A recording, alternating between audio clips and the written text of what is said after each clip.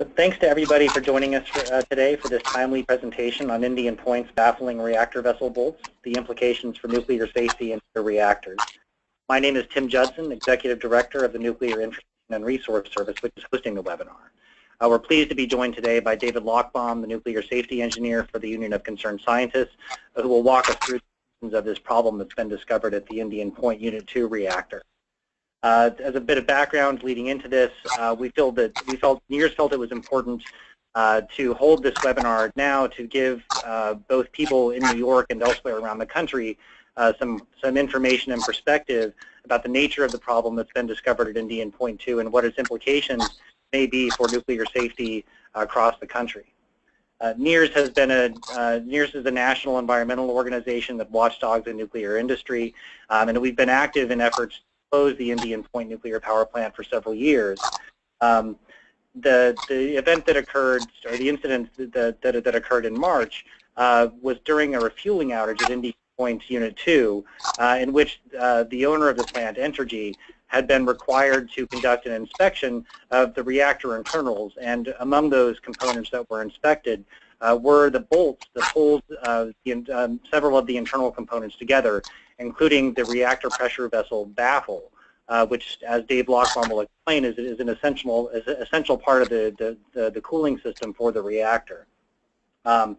This has occurred, in a broader context of concerns about Indian Point, which have been playing out through the federal relicensing review for the reactor to extend its operation for an extra 20 years. As well as a series of other maintenance-related safety issues and equipment failures at the plant, both Indian Point 2 and its sister reactor, Indian Point 3, over the last year. And so there's been a great deal of attention paid to this development within New York because of the implications that it has for the continued operation of this nuclear power plant. But we believe has broader implications for the rest of the nuclear industry because of its connection to the aging of the reactor fleet. And so we felt it was very important to be able to bring some technical expertise to this discussion and to give some perspective for others who haven't had the benefit of all of the attention this is getting in New York right now. So with that, I would like to hand the presentation over to David Lochbaum, who has been with UCS for over 20 years and has extensive experience having also worked within the industry and is one of our foremost nuclear safety experts in the country. So if you'll just hold on a second to hand over the controls of the presentation to David, then he'll begin in just a second. So thank you, Dave, for joining us and for doing this presentation.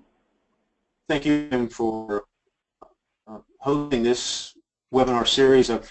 They're a great benefit to me, and I also appreciate the opportunity to share our perspectives on this issue with the audience. I'm not seeing the big screen yet. I think as long as you operate your screen, your computer normally, David, it should bring up your presentation.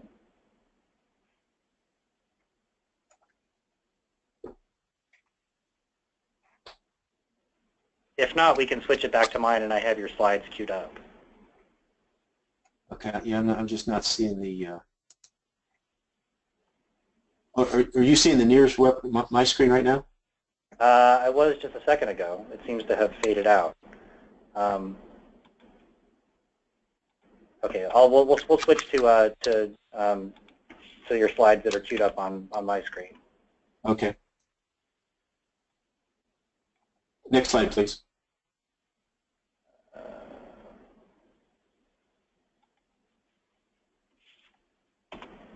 Great.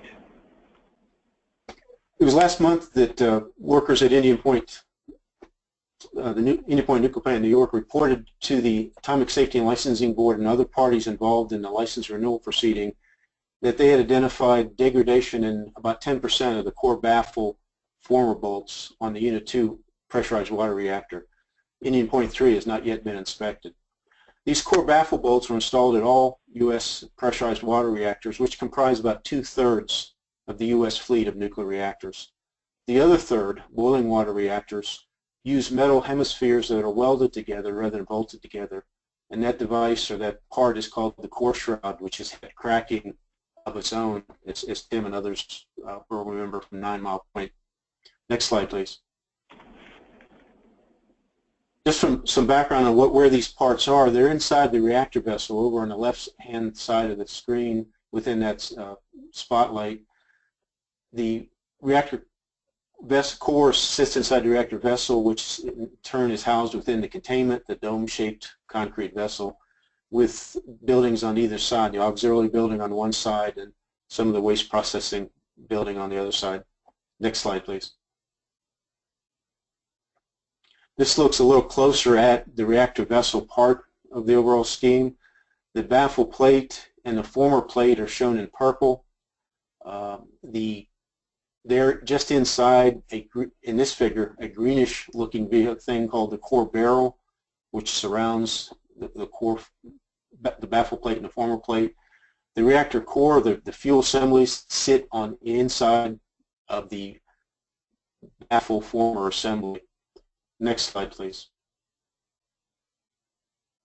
This is a cutout view showing the baffle and former plates in the center as they reside in the reactor core on the left, and a close-up of some of the parts on the extreme right. The core former and core baffle are essentially allow the round reactor core to sit inside a square hole.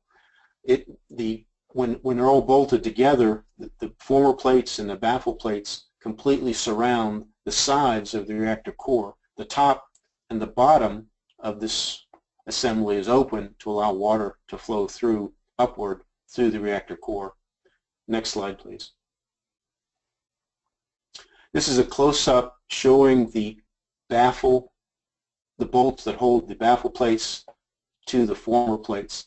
They're the horizontal holes or dots in this diagram. A bolt fits through those holes to keep the metal vertical plates, the baffles, and fit those to or fasten those to the horizontal plates or the former. Next slide. Wait, hold on this one just a second, Tim. Workers found that there was degradation in 227 of the 832 bolts that hold these plates together. For context, of all the inspections done to date, the average pressurized water reactor has found degradation in 2% or less of these bolts. For some reason, there's a much more pronounced failure rate or degradation rate on Indian Point Unit 2, more than 10%, or 10 times higher than the national average thus to date. Next slide, please.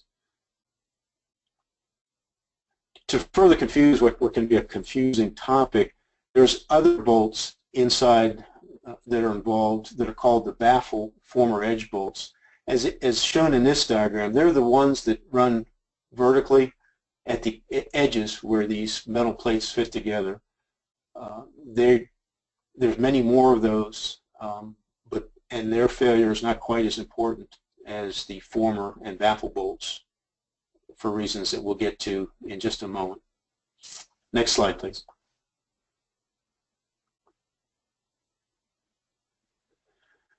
This is looking down inside at the baffle plates and former plates that have been bolted together. You see at the very bottom of the picture is the grid that the fuel assemblies reside in when they're loaded. This is a completely empty assembly. It's not even in the reactor core. But you can see at the very top surface the flat tops of the former plates. And you can see between them the vertical baffle plates that extend all the way from the top to the bottom of the assembly. When the reactor fuel is loaded inside, again, one of the primary purposes of this whole assembly is to force water to go upward through the reactor core instead of skipping it altogether. Another purpose of this assembly that was endowed later in life, it wasn't part of the original design, was that this assembly helps absorb some of the neutrons that are emitted by atoms fissioning in the reactor core. In addition, the water that fills these gaps absorbs some of those neutrons and helps protect the metal reactor vessel from embrittling even faster than it already does. Next slide, please. This is another look down inside the baffle and former plates inside a reactor vessel. You see the core barrel at the very top with the two nozzles on the upper left corner. The baffle and former plates are bolted together and installed in this reactor vessel. And again, the grid that holds the fuel assemblies appears in the center, bottom center. Very common for all the pressurized water reactors used in the United States. Next slide, please. This is a table from a document prepared by the Electric Power Research Institute, or EPRI, which is a industry group funded by the nuclear industry, the power companies themselves. EPRI a few years ago did an analysis of what kind of testing and inspections are necessary for parts inside the reactor vessel, including the bolts, baffle plates, etc. This particular table from that very large EPRI document specifically addresses how the baffle bolts inside the reactor vessel at Indian Point 2 and Indian Point 3 will be inspected.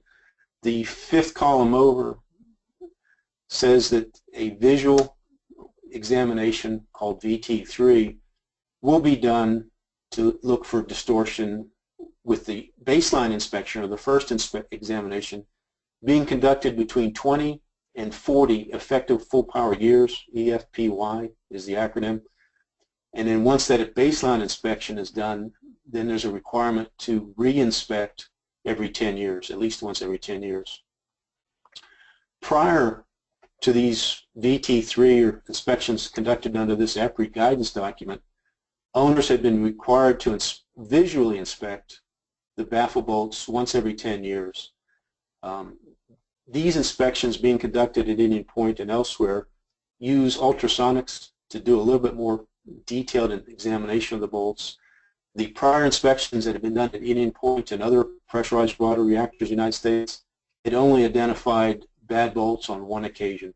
So that visual inspection was not very effective in identifying the degradation that was there and had been there for quite some time. Actually, the state of New York, with its involvement and other interveners' involvement in the Indian Point relicensing, is the primary reason why this requirement is in place today.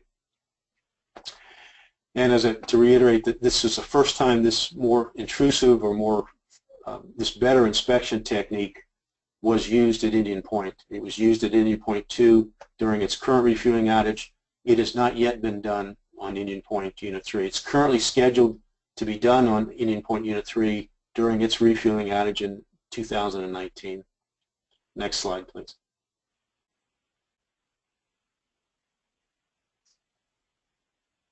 The whole reason why it's important for the baffle plates, the bolts, to be non-degraded, to remain intact and to do their thing, is primarily because when the baffle plates and the former plates are fastened properly, they force the water to go through the reactor core instead of bypassing or skipping it.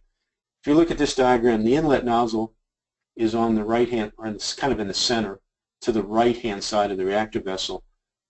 The water comes in, the cooling water, the makeup water comes in through these nozzles, is forced on the outside of the core barrel and the baffle and former plates into the lower dome-shaped portion of the reactor vessel, where the water gets turned around to then flow upward through the reactor core past the fuel assemblies to remove the heat that's being produced by fissioning atoms in the reactor core.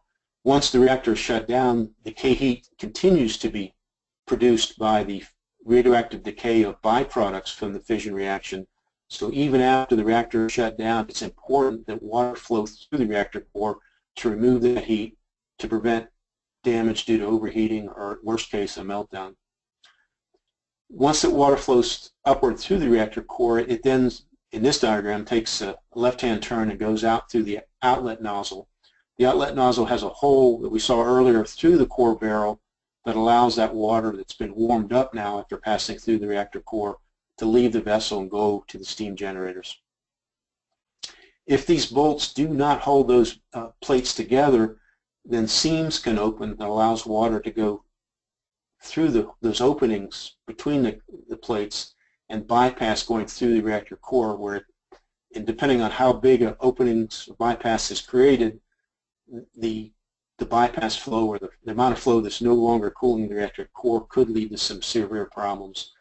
There's an NRC regulation that says that the nuclear fuel needs to be able to be cooled before, during, and after an accident for obvious reasons. And if these baffle bolts are not doing their thing, then the ability to, first of all, to comply with the regulations could be impaired, but more importantly, the ability to contain the radioactivity that's produced in the reactor core could be lost or compromised. Next slide, please. The second safety concern, I don't have a nifty diagram for it, but some of the degradation has led to the heads off the bolts to actually break loose, become free, become what are called loose parts. The small metal parts are then carried by the water that's flowing at very high velocity. Sorry about that. Through the reactor core, and those metal parts can bang up or impact other things as the water carries it through. In 2007, a small metal part inside the system damaged steam generator tubes at Millstone Unit 3, a pressurized water reactor in Connecticut. They've also had problems when a boiling water reactor had metal parts from a steam dryer, and the parts got several places. It damaged one of the pumps, the impeller on one of the pumps, and also some of the debris got into some of the safety relief valves, or valves that needed to close in case of an accident to keep the radioactive material inside containment. Those small metal parts got into places that shouldn't have been. And in 1982, the NRC warned owners that fuel rods could be damaged. Another consequence of those baffle plates coming apart is, as the water comes in from the side instead of down through the bottom up through the top, is that the water could cause fuel rods to bang against each other, and that's caused fuel rods to fail in the past, and it will in the future if that's allowed to happen. Next slide, please. The situation in Indian Point 2 has raised a number of questions that so far don't have any answers. The first and most obvious question is, since the problem is so bad on Indian Point Unit 2, what about the similar bolts on Indian Point 3 right next door, which is a virtually identical reactor with about the same operating history? Due to some problems in Indian Point Unit 3, it's got about 2 years less operating history or experience than Indian Point Unit 2. We're also being told that the bolting pattern on Indian Point Unit 3 is a little bit different than the bolting pattern on Indian Point Unit 2. That may be true, but I'm not sure why that difference makes Indian Point 3 less susceptible rather than more susceptible. But anyway, that's still a question to be answered. The NRC is trying to induce the owner to do that inspection sooner than 2019 when it's currently inspected or scheduled. Remains to be seen when that inspection will be done. I already kind of answered part of the second question. Is they have done inspections in the past that didn't find any problems at Indian Point Unit 2 or elsewhere except for one minor case.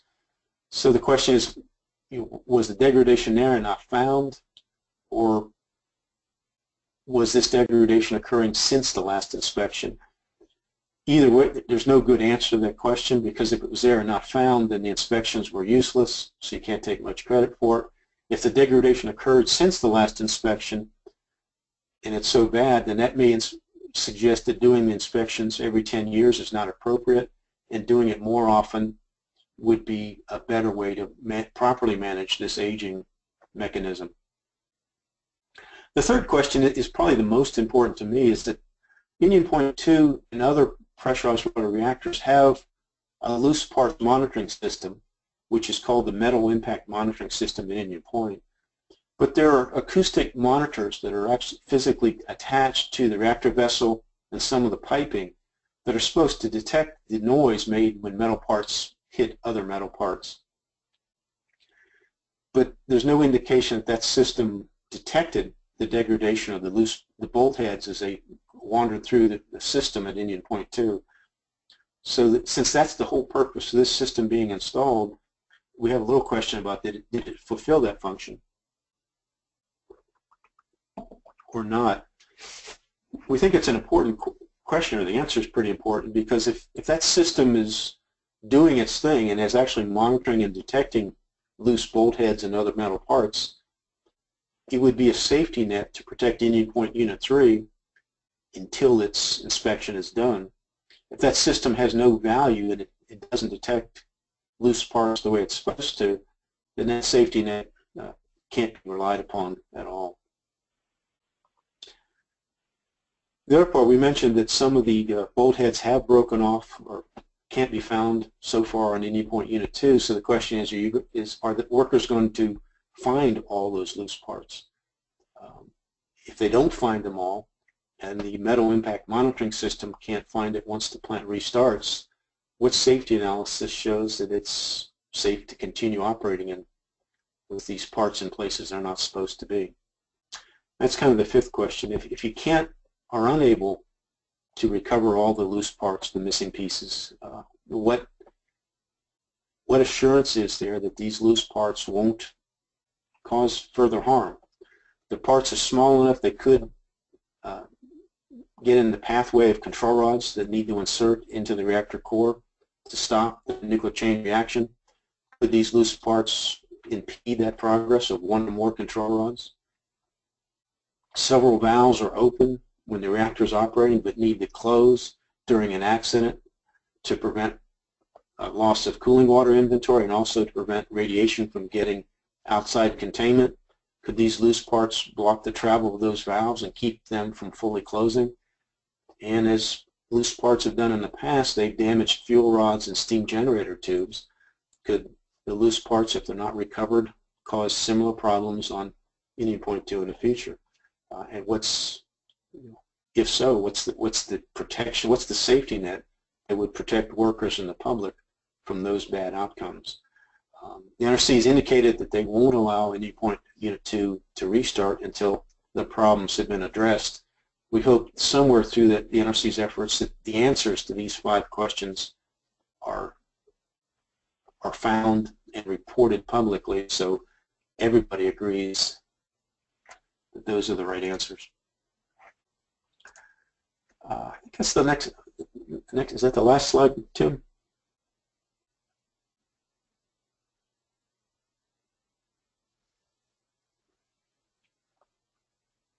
Oops, yeah, I think it was.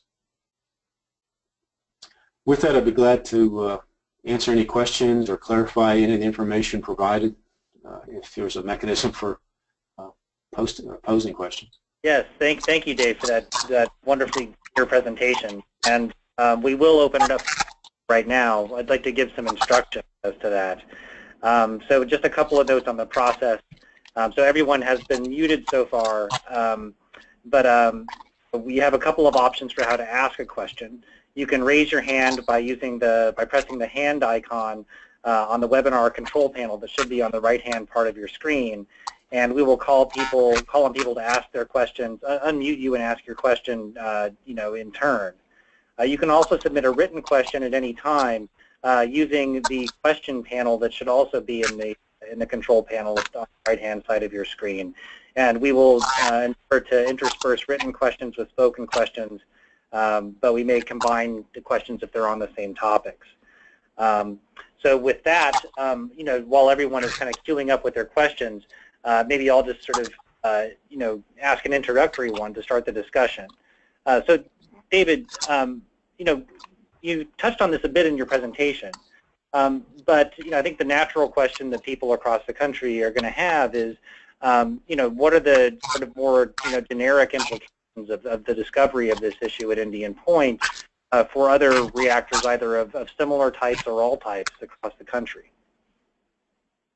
That's a good question. I think a lot of that remains to be seen. Some plants had already done this inspection, and as I mentioned, the average plant had less than 2% of the bolts found to be degraded. Indian Point Unit 2 had a much higher percentage of their bolts found to be degraded. So I think there's still some uncertainty about what's causing this problem and why it's so pronounced at Indian Point Unit 2. It could be, at the end of the day, it's not more pronounced. As the other plants do these inspections and find the situation of the bolts at their plants, it could be that Indian Point 2 is not more pronounced. Maybe there's somebody out there that's even worse than that. I think until the NRC and the industry better understand what's causing this problem and better define the factors that cause you to be susceptible or less susceptible to it, we're still in a holding pattern to see whether this is the tip of the iceberg or is a much bigger problem out there. If you look back about 15 years ago, in 2001, workers at a county, a pressurized water reactor in South Carolina, found a problem with degradation. The NRC did a real good job in that situation of figuring out which of the other 68 pressurized water reactors like a county would be vulnerable to that type of degradation. And they bin the plants into highly vulnerable, medium vulnerability, and low vulnerability, and had different inspections based on your vulnerability level. When the inspections were finally done, the NRC had been right in determining what factors caused you to be vulnerable or not. Hopefully the NRC is doing a similar process here to figure out who's susceptible, and obviously the more susceptible plants will need to do these inspections sooner rather than later. Great, thanks, Dave. Looks like we have our first question. This one is from Scott Portzline. Scott, you should be unmuted now. Yes. Good. David, are these baffles installed in the reactor at the plant, or do they come from the manufacturer installed? To be honest, Scott, I don't know the answer to that question. I should have been. I'll have to check on that. I'll get back to you once I track that down. And has Indian Point or anyone else listed a number of possible causations? Some plants have had problems in the past and have had Ginna in the DC Cook plant. Ginna is in upstate New York. DC Cook is in Michigan. They've had some bolt degradation problems. In those cases, they tracked it back to some flaws in original construction. It's some bad materials dating back to construction. I haven't seen yet any even candidate causes for Indian Point 2. I think that's not a fault of the company. They need to remove the bolts that have been found to be degraded to do more of a CSI nuclear, if you will, to figure out what the causes are. Well, you got to figure it out, but I mean, it's easy to guess about 8 different reasons it could be happening. I haven't even seen any guesses yet. Yeah. I've seen some, as I alluded to, there's been some suggestions that the longer you operate, the more likely you are to have this problem. But that's kind of a easy one. I think they need more refinement than simply time. Because some of the plants that have been inspected and found very little damage are older than Indian Point Unit 2. So it's not just operating time. It may be that plus water chemistry, plus material types. Temperature is usually a big factor. The higher the temperature, the more stresses are that can aggravate a problem caused by degradation or corrosion. Yeah, it could even be a chaotic eddy that is occurring similar to steam generator troubles. It's a very possible case. There are holes drilled in some of these plates to allow some flow to go through it, so you don't have very high temperature differentials across metal. Depending on where you drill those holes, that could be causing some turbulence that are just making problems worse for some plants. Thank you. Thank you, Scott. Thanks, Scott. So moving on to our next question, we've got a few questions that people have been submitting writing. We've got another person in the queue, Marvin Lewis, but we'll go to Ace Hoffman's question. Is there a regulation for how large a loose part is allowed to travel through the system?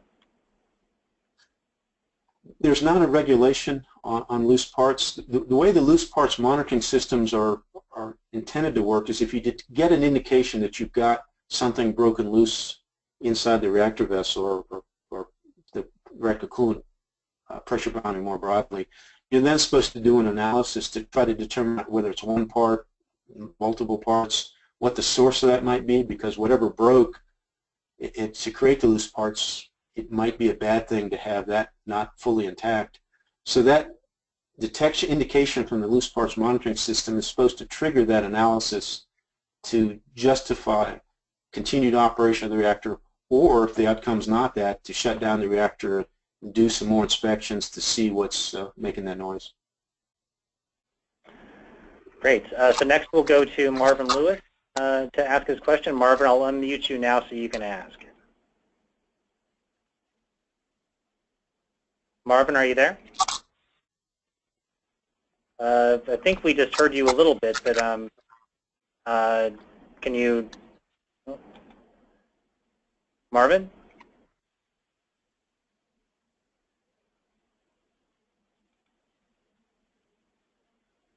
Looks like Marvin is having some trouble with his audio. We'll try to come back to him in a little bit. But we'll next go to a written question from Alfred Meyer.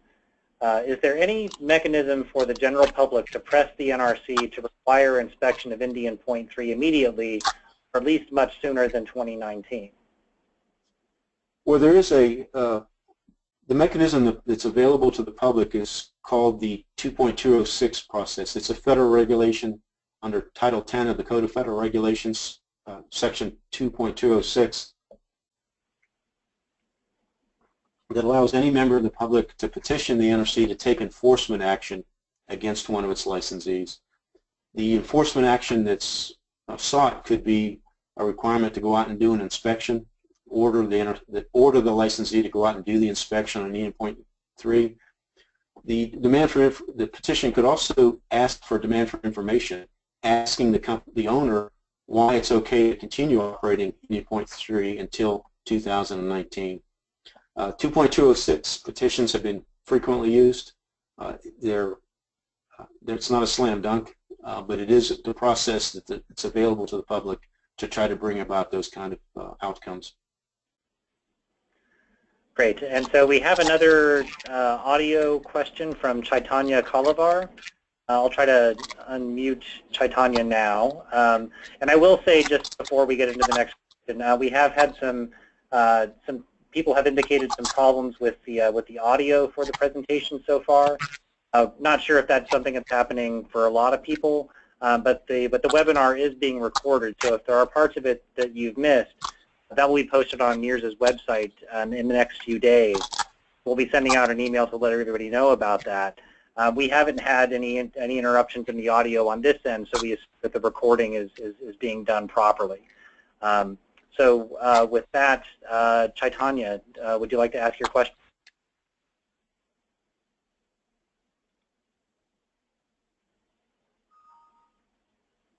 Chaitanya, are you there? You should be unmuted.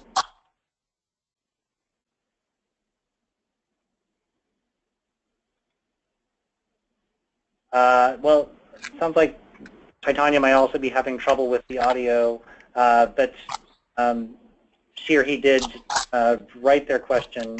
Why can the loose parts not be found in a 100% designed system? The loose parts, a lot of the loose parts are found. The difficulty, well, first of all, how they're found. Loose parts are generally metal pieces, and because they're metal, they tend to, when the flow is not traveling through the reactor vessel at a high speed, they tend to sink to the bottom. So workers inspect the low points, the bottom of the reactor vessel, the low points of pipes, and often find loose parts in those areas. When loose parts aren't found, it's generally because the parts are pretty small, about the size of a screw or smaller, and those can wedge themselves into places that are difficult to see. To supplement visual inspections, it's not uncommon, or it's very common, to use cameras that are submerged into the water, borescopes or cameras on the end of fiber optic cables, to try to inspect those areas that are a little bit more challenging. But even there are places that it's just difficult to get the parts into. It's easier to get the small part into because you got water jamming it into a corner or a crevice, and it's somewhat can be challenging at times for a camera to follow that path and find it. The trouble is, if you don't find that part, as the reactor restarts and heats up and metal expands, that metal expansion could free up enough place for the part to fall out and then wander through, be carried by the water again once the reactor is restarted. Yeah, I think, Dave, one of the things that this has been a real educational experience for me to find out is, you know, I mean, I assumed, you know, just as a non-expert person that that the way that the was structured was a fairly open design, and actually it seems like it's actually a very complex piece of equipment that that just would be hard to conduct that kind of comprehensive, thorough inspection. One of my first jobs in the industry shortly after college was Browns Ferry in Alabama lost some parts, and we looked real hard for them because it was much easier to find them than try to convince the NRC it was okay to leave them there. And these were 2-inch square pieces of metal. We found many, but we couldn't find them all, and we looked real hard for real long before we gave up, and we just couldn't find them. Okay, so our next is a written question from Michelle Lee. She says, at the November 2015 ASLB hearing in New York, State of New York witness Dr. Richard Leahy expressed strong concern over the ability of Indian aging baffle bolts would be able to withstand the kind of shock load events that might occur under accident conditions. Could David expound upon this point and indicate the kinds of events he deems of particular concern? That's a very good point, because the degradation of the bolts and the fact that some of the bolt heads apparently have fallen off just during normal wear and tear suggests that they're weakened by this degradation. If there were a more challenging event that put more stress on the bolts, then it could be like a zipper effect where bolt after bolt breaks loose, putting more force and more stress on the next bolt, causing it to break, and it just like a zipper just goes down the line, opening up a whole long series of baffle bolts. The kinds of situations that would put the most stress on these plates is a break of one of the pipes, the outlet pipe. If you break one of the pipes that's connected to the reactor vessel, you get a lot of water jetting out through the broken end of the pipe very fast, kind of like opening up the nozzle on a balloon. That puts a lot of pressure, as you have the inlet side that the pipe is still intact, putting water into the vessel, and you have one line that's pressure's dropping very, very fastly through that broken pipe. That puts a differential pressure across these parts, these vertical plates, that could cause weakened bolts or degraded bolts to fail at a much faster rate than they fail during normal wear and tear. As I read through Dr. Leahy's testimony, I think that's the kind of situation he's concerned about, and that's a genuine concern that owners in the NRC review every operating cycle, because it takes a bad day into a nightmare. And Dave, maybe to expound on that a little bit, one of the safety concerns that people have expressed about Indian Point is its vulnerability to earthquakes and seismic effects. And the NRC, shortly after Fukushima accident, released a listing of the reactors that were greatest danger of core damage from a seismic event, and Indian Point topped that list. And so, I mean, is there something to be concerned about, with respect to this issue in relation to that? Well, I think the bolts themselves would be subjected to forces during an earthquake. Ground motion would affect them just as it would affect everything else. But I think the larger concern, and it circles back to the question, is that if the earthquake, the ground motion, the shaking during the earthquake caused one of those pipes connected to the reactor vessel to fail, or actually failed something else that fell on the pipe, which in turn caused the pipe to fail, that would cause a larger force on these bolts. So the bolts might fail at a higher rate due to the ground motion and earthquake shaking, but it's more likely that more of them would fail if the earthquake caused a pipe to break that put a large differential pressure across the bolts and stressed them perhaps beyond the point of breaking.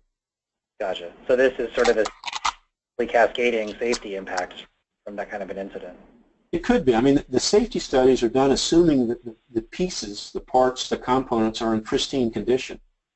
And the aging management is supposed to ensure that as degradation occurs, that safety margins aren't compromised to the point where the chance of pipe failures or bolt failures during a postulated accident don't increase.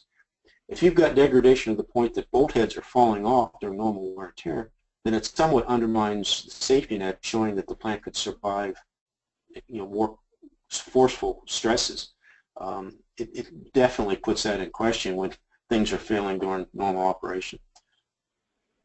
Gotcha. So we have another question, this one from James Bacon. How long do you think it will take for Entergy to conduct a cause analysis? My understanding right now is that Entergy is doing two paths in parallel. One is a pathway to remove the degraded bolts and replace them with good bolts or undamaged bolts.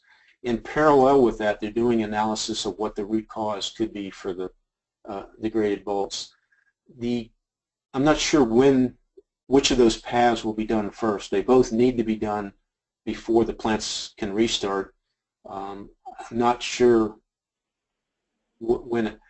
In some respects, the root cause is going to have to lag at least some of the repairs, because that root cause analysis can be speculative right now, but they need to get some of the bolts out to send them off for laboratory analysis to either confirm some of the candidate causes or eliminate some if the meteorology doesn't support it. So there's some nexus or overlap between those two parallel paths, and it will take a time. As far as the replacement of the bolts themselves, I'm hearing that the tool that's needed to replace the bolts arrived on site, I think, within the last week, and it's going to take a while. Past plants that have had problems with this have only been able to replace 5 to 8 bolts a day because it's under a lot of feet of water. It's being done remotely, and many of these bolts are in places that are marginally accessible, so it just slows things down. And I guess maybe in relation to that, Dave, I mean, how are these bolts attached? Is it possible that there's degradation in how they're actually fastened to the component? Well, I don't have much information on the level of degradation. That was one of the questions that came up early on. The company reported 227 degraded bolts. When you look at the procedure that was being used to do these inspections, the threshold for reporting something as degraded is very, very low. So it could be they only have a few that are very extensively degraded, and most of them you can detect degradation, but it's not much more than that. So it's difficult. And without that answer or without that context, it's difficult to understand whether there's damage in other bolts that's not yet been detected, or if that degradation mechanism could affect the plates that these bolts are fastening together. So I think the jury's still out, or not even the jury.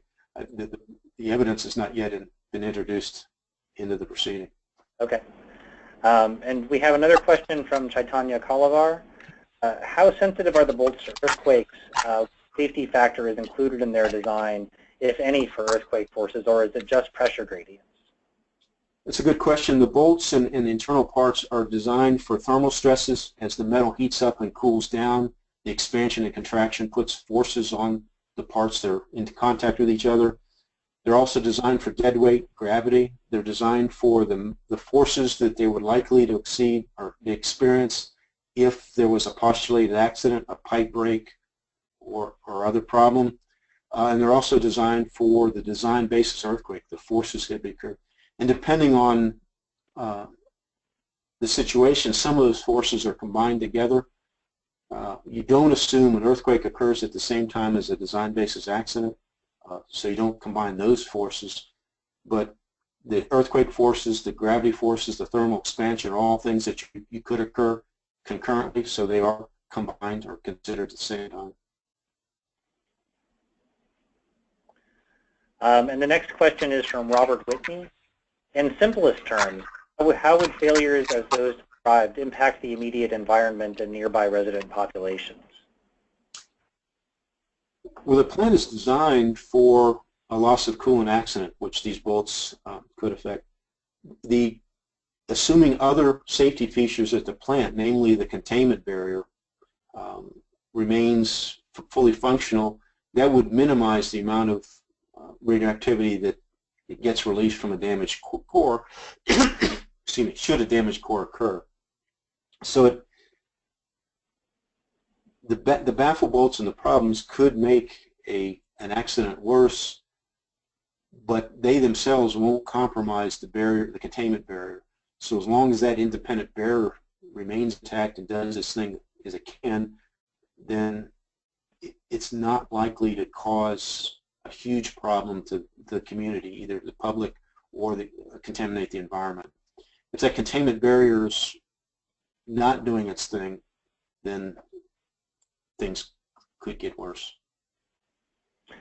And then a question from Bruce Rosen. Indian Point sits on a tidal estuary. Ostensibly during Hurricane Sandy, the Hudson came within 1 feet of overflowing the containment ponds. How does this siting complicate the metallurgical deterioration? I'm not sure if that question's answerable, but. Well, I think that the answer that I was going towards was one of the lessons learned, one of the many lessons learned from Fukushima is that external forces can cause problems at plants.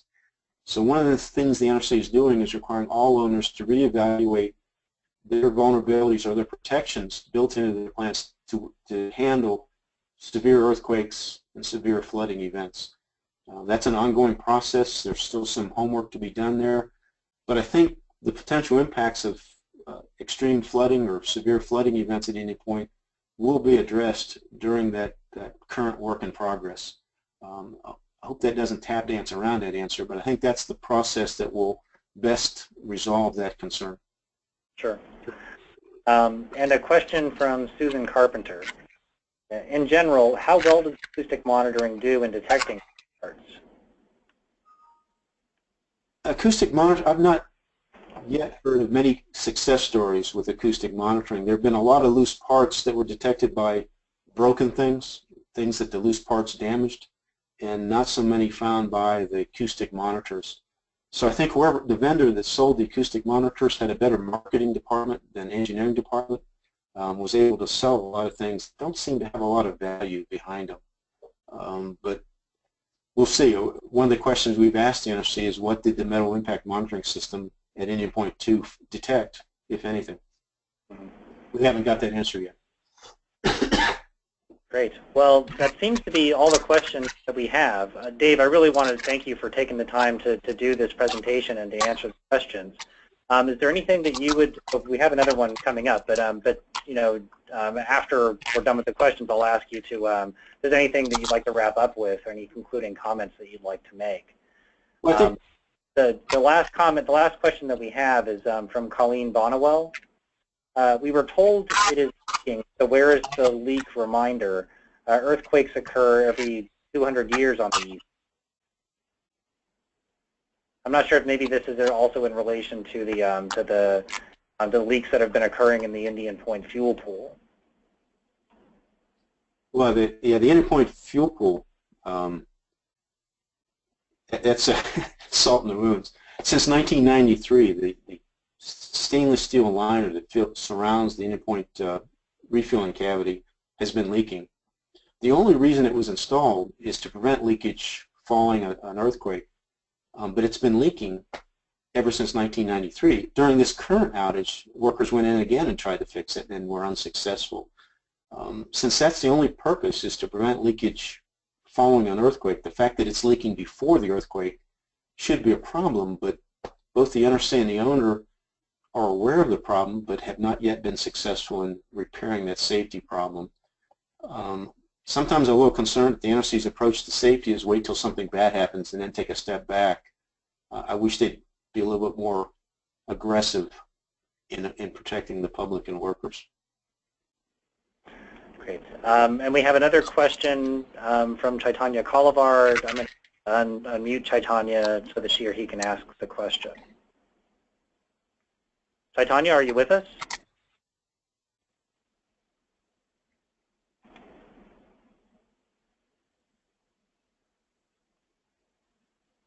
Okay, we appear to be having another audio problem. Do want to apologize to everybody online for the apparent problems that have been occurring with the audio on the webinar. We'll try to get to the bottom of that before our next presentation. But like I said, we have had the audio on our end the entire time, so we assume that the recording has been going through okay, and we'll be able to make that available to everyone within a couple of days. So with that, I think, Dave, I'll hand it to you for some concluding remarks. I think one of the things that concerns us about this situation in Indian Point Unit 2 and perhaps more broadly across the industry is that there are two trends that work against each other and could compromise safety. One is the fact that these plants are getting older, they're aging, parts are wearing out, as these degraded bolts at Indian Point Unit 2 demonstrate. the same time, the industry is under a lot of pressure to reduce costs. At the NRC's annual conference last month, the industry said they need to reduce, the average nuclear plant needs to reduce its cost by about 25% in order to compete with non-nuclear neighbors. At a time when plants are wearing out and it's necessary to replace parts to maintain safety margins, a pressure to reduce costs is a challenge. It doesn't mean the owners will fail to meet that challenge, but it means the owners must be very, very careful in what they decide, how they decide to apply limited resources. It's important that they defer the right things and don't defer things that could cause problems. As those two trends continue to work in opposite directions, those decisions become more and more important, and we turn to the Nuclear Regulatory Commission to make sure wrong decisions aren't made that could ultimately come back someday to cause a huge problem. Sure. Well, and Dave, I think maybe in relation to that, we actually just got another question that touches on maybe the broader implications of the issue you just raised. This is from Bruce Rosen. Does anyone in the House or Senate on an appropriate committee understand these problems? I've not heard any questions from the House or Senate. The questions that the NRC is getting is, can't they get off the backs of the poor plant owners, stop asking a lot of questions, minimize their staff, cut back on inspections? That doesn't seem to be the right focus for the situation we have today. But it won't be the only issue Congress seems to be struggling with at the moment. Gotcha. Well, that's a spring assessment. But with that, I think we'll have any more questions. We could go ahead and wrap up. And want to thank you again, Dave, for for doing this presentation. And thanks to everybody else for joining and participating, and for your terrific questions today. We will be continuing for this at NEARS. We'll be getting out information as as needed. To the extent that there are developments as this situation evolves, we'll entertain the possibility of doing another presentation like this in the future. So with that, we'll end the webinar, and please look for an email from us within a few days notifying you that the recording has been posted on our website. So thank you, everyone, and hope to see you again soon. Thanks very much. Thanks, Tim. Thanks, everyone.